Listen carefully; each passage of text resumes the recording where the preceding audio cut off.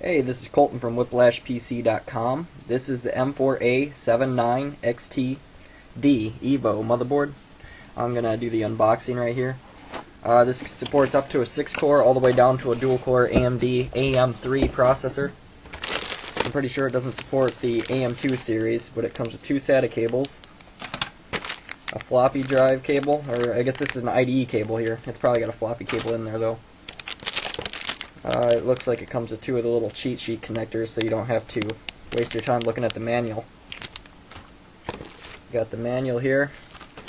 Let's see, seems like there's a CD in here also. Yeah, it has the driver CD. It looks like it also has a sticker that you can put on up in the right hand corner up there that you can put under case or whatever you like. There's the manual. Basically all stuff you need to know about it in there. This is the Q shield. This is what you'll put in the back of your case. It looks really nice. It's got the foam and everything on it so it sticks out, so you got a secure connection on there. And now let's get to the main motherboard here. This supports DDR3 all the way up to 1800 overclock. It looks like a very nice board. I'm going to go ahead and get this ready here. Alright, I went ahead and took the cover off and I got the motherboard exposed now. It looks like a very nice motherboard. Everything looks very solid. It's pretty basic, but it looks like it's going to be very nice. It's brown as you can see, but it's almost black brown it looks like, because when it's in the dark, I got it lit up right now so you can really see the brown color texture of everything. But it's very nice looking. The heat shields are amazing on this thing so far. I'm going to make a second video. I'll go through the BIOS on it, and I'll also go through and have the 6-core on here, so when I make that video, I'll post a link along with this video on here. I'll see you then. Alright, this is the BIOS. It's pretty nice. It's similar to most ASUS BIOSes, if you're familiar with any BIOS at all.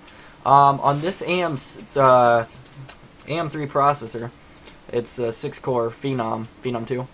I had to update the BIOS for it to recognize that it was a 6-core processor. Other than that, it said unrecognized AMD 800 MHz processor. But once I updated the BIOS, everything shows up, as you can see, is X6. BIOS features are pretty nice. It's got the, what is it? The Express Gate.